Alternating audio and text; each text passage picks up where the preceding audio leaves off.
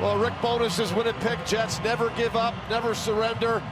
They take Hellebuck with about 8.5 minutes to go in this period, down 4-0.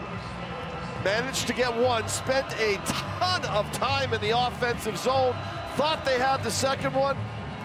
A good video call and a missed call on a hand pass off the face-off by Vegas kind of killed all that. And a gutsy finish for Winnipeg, but unfortunately their season will come to the end. And the Vegas Golden Knights will advance. And I think a team that has got a ton of depth is moving on to the second round. Jets fall to 1-7 all-time in elimination games, with the lone victory being Game 7 against Nashville back in 2018. And that's 24 consecutive playoff games when Vegas has scored at least 3 goals that they have won, as they get 4 on the board tonight. Well, you know, your heart goes out to the Jets. This is a team that battled all the way to the end. They had a kind of a big hiccup in the middle of the season, found themselves, had that incredible intense game with Minnesota coming into the playoffs where that really looked like it galvanized them.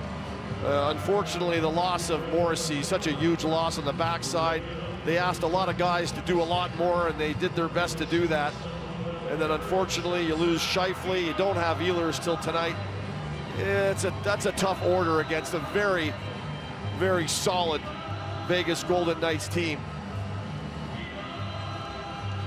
And the goaltending battle in this series goes to Laurent Brossoit. Well, that's a great shot right there. 2 guys that worked together and supported one another and care a lot about one another.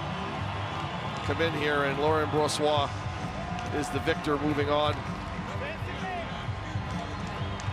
And a team that did all this year with 5 goaltenders, and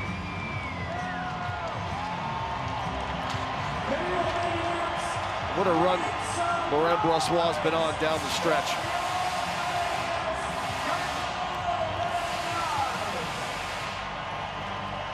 Salutes the crowd as Vegas will go on to face the winner of the LA Kings and the Edmonton Oilers.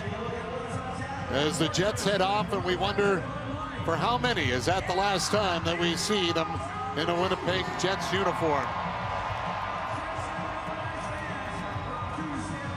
Well, changes always occur when disappointment happens, and there's no doubt there will be disappointment, but some of it was out of their control. The attrition of the playoffs took over on the Winnipeg Jets.